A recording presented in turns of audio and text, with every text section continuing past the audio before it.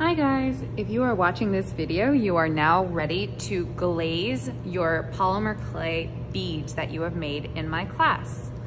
Just like we did for the paper beads, you are going to grab a piece of foam, you are going to stick your toothpicks into the piece of foam, and you are going to place your beads on top.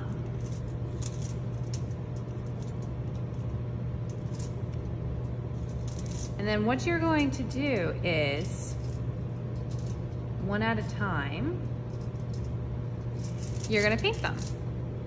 And you get to choose whether you want to paint them with a satin glaze, which will make it less shiny, or if you wanna paint them with a glossy glaze and make them really shiny.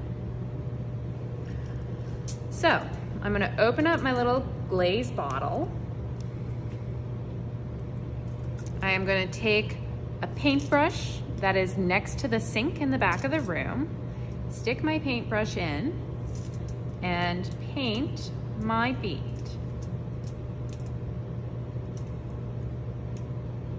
And then I will let that dry and I'll move on to the next one. Try not to get it in the hole. If you get it in the hole, make sure you use a toothpick to get it so that it doesn't seal. And then the instructions for this say that you should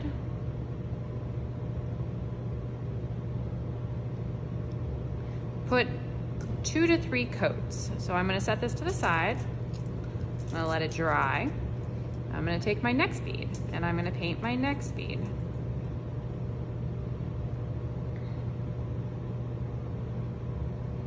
And you will do that for all 15 of the beads you made for your bracelet. That is how you glaze. Do not forget to paint only the bead, not really the stick, or you might get them stuck to the stick. And remember that we want to have at least 2, preferably 3 coats of glaze. At the end, you wipe your brush off, you close this back up, and you wash your brush really well in the back of the room and put it back where you found it.